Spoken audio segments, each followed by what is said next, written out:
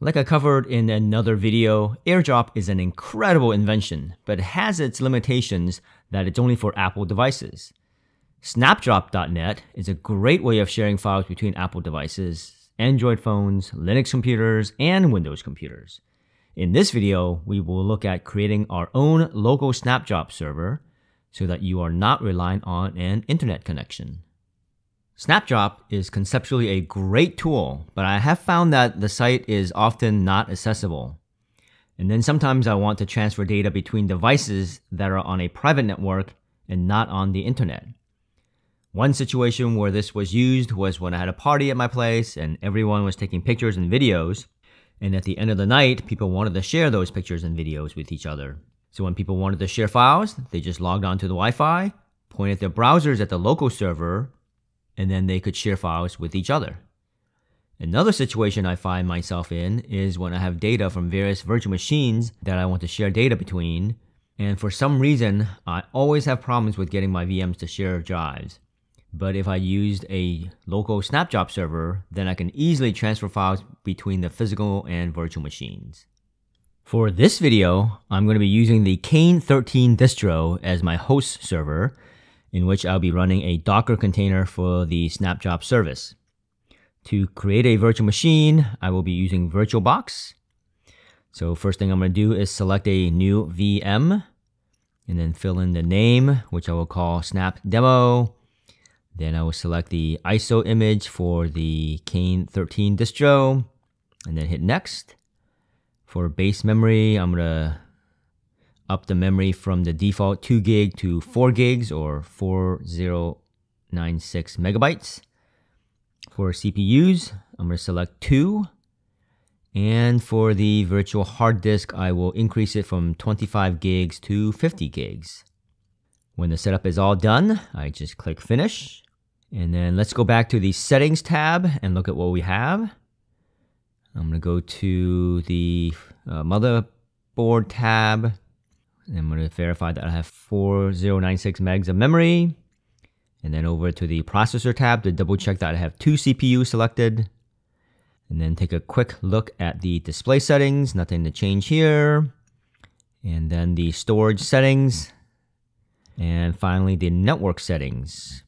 Here is where I'm going to change the network adapter from NAT to a bridge adapter, because I want the VMs to be on the same network as my other devices. And when everything is all good, then I will hit the Start button and wait for the VM to boot up. Now that the VM has booted to the CAINE ISO, I'm going to double click on the Install CAINE 22.04 icon. This will start the install to the hard drive. And it's going to ask me about my install language, which I will leave as English. I'm going to continue on, and it's going to ask me about the keyboard layout, which I will also leave as English. For the install type, I'm going to leave the default of erase disk and then install CAINE. And pretty much for the rest of this install, I am going to breeze through and just use all the defaults. The system will continue to perform the install, and when it's done, I will restart the system. Now it's going to ask me to remove the installation medium. So I'm going to go to the Devices menu and then select Optical Drives. And then choose a disk file. And then I'm going to select nothing. Then I'll hit the Enter to shut down and have the machine reboot. Once the system completely reboots, it will ask for a password. I'm going to type in the password that I set up and then log in. Alright, the system is now ready to go, and I'm going to bring up a terminal window. The first thing I'm going to do is grab the Snapdrop code folder from GitHub. So I'm going to type git clone https://github.com/robinlinus/snapdrop.git. And this should be pretty quick. And when it's done, I should have a new folder named Snapdrop. All right, then I'm going to install the Docker package by typing snap install docker. And for some odd reason, in the middle of this install, my window sizes get kind of screwed up. So I'm just going to have to resize the VM resolution here. And once we get going, I'm going to go ahead and cd into the Snapdrop folder and then do an ls to see what we have. And I see that there are a few folders and then a docker-compose.yml file. I'm going to go ahead and edit this configuration file with VI. And what I want to do here is add the Nginx proxy manager container to it, and then change the ports for the server to 8082 for the unencrypted access, and then 4432 for the HTTPS connection. So I'm going to add a line for app, colon, and then image, colon. I'm going to point that to jc21/nginx-proxy-manager, colon, latest. And then for the container name, it's going to be nginx-proxy-manager. And the ports to control Nginx will be 81. And then I'm going to jump down here and switch this port to 8082 and the HTTPS port from 443 to 4432. I then save the file and then launch the Docker container by specifying the config file using the -f option, and then the up command to bring up the server, and finally the -d option to make it a daemon so it runs in the background. So basically I type sudo /snap/bin/docker-compose.docker-compose.yml up space -d. This takes a little while to get things running, but once the server is up, I will check on the IP number of the server by using the IP command. I'm going to use the -br option for a brief output, and then the object of ADR or address to give us the address. So IP space -br space A. And we see from here that our IP number for our network interface of ENP0S3 is 192.168.1.164. So I'm going to go ahead and switch over to my browser and then go to the local host with the special port of 8082.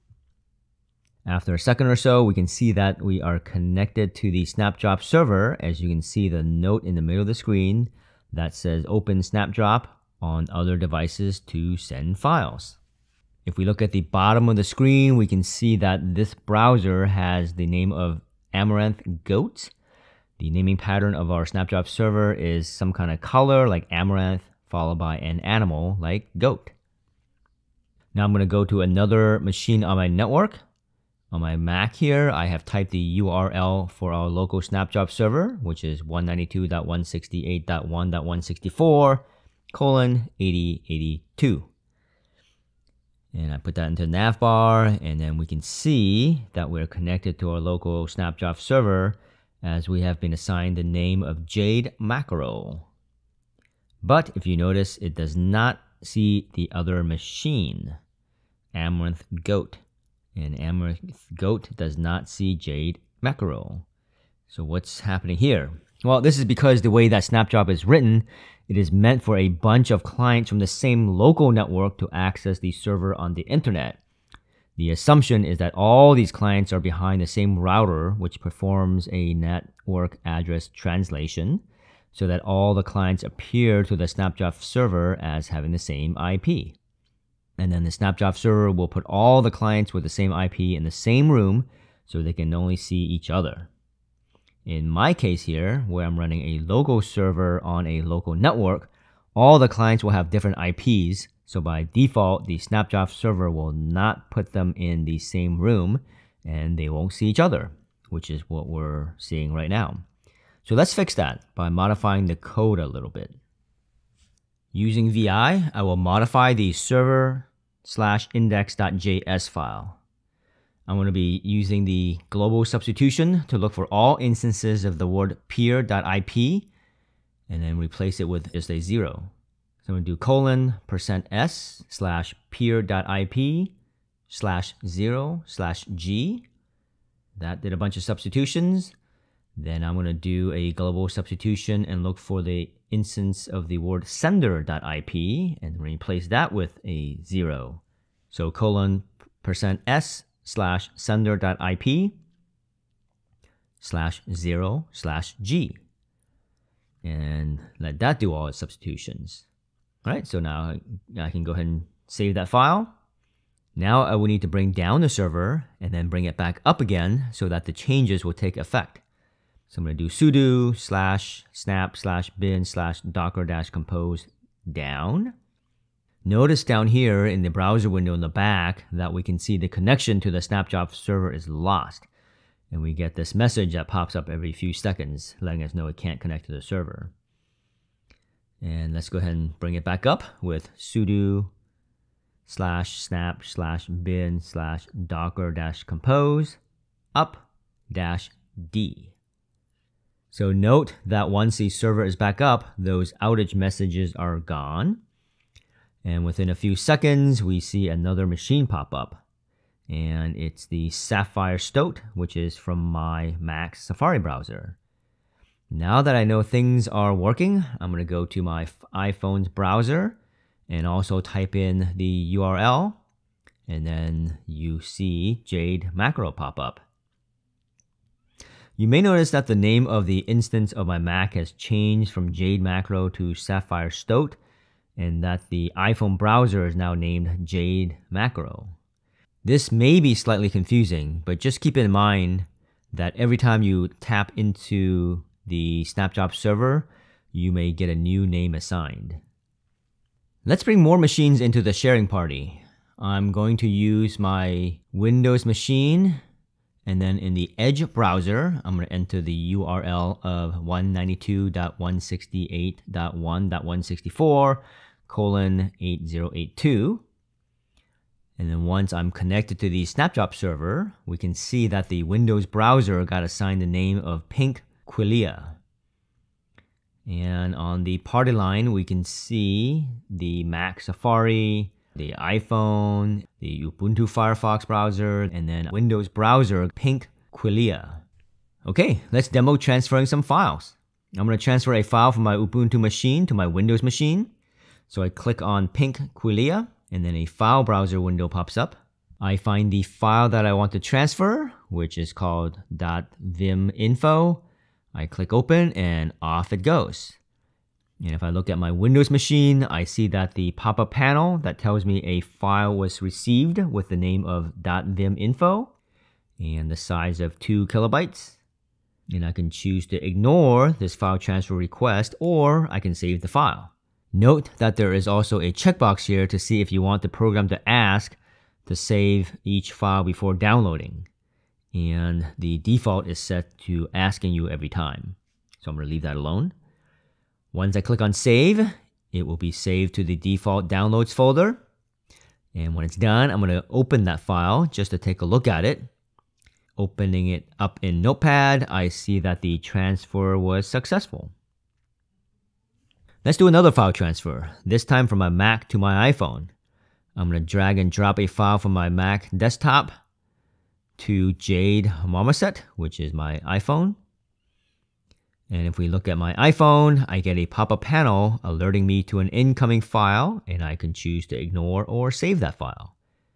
I'm going to save the file, and then my iPhone gives me the option to view or download. And I'm going to have it saved so that it's in the downloads folder under my Files app. Let's do one last file transfer from my Windows machine to my Mac. I'm going to go ahead and click on Sapphire Stoat, which is my Mac, and then select the file I want to transfer. For a larger file, you can see that the status ring around the machine moving, and then it will tell you when the transfer is complete. So, as you can see, once we have the local server running, we can freely transfer files between Windows, Mac, Linux machines, and phones, all via drag and drop or just point and click. It's easy. Some viewers may have noticed some inconsistencies with the names of the machines. I notice this a lot with the iPhone, especially if I don't do anything on the phone for a few minutes and then it goes to sleep. And then every time I wake it up, it gets a new name from the Snapdrop server because we have to do a reconnect. So as we can see here, my iPhone is currently named Jade Macro, but as I was connecting to my other machine, my iPhone went to sleep and dropped off. And when I woke it up, it reconnected to the server. It got renamed to Bush Clam. Then, as I was messing with it, it got renamed to Moccasin Ox. And then the last example here, you can see it comes back as Jade Marmoset. It doesn't affect the functionality or anything, but it just keeps changing the name, so it may be confusing. But again, it's due to the phone going to sleep. If you have a machine that stays on, then the names stay and you won't have this issue. Snapdrop is a great alternative to Airdrop when you have machines which are not part of the Apple ecosystem. And by setting up a local server, you can use this great tool without the internet. Because I work with Windows and Linux machines in addition to my Apple devices, this is a great way for me to easily share files between all my systems. And this works with physical machines and virtual machines. For more videos related to networking, see these videos here. Make sure you click on the blue monkey to subscribe. Thanks for your time and happy hunting.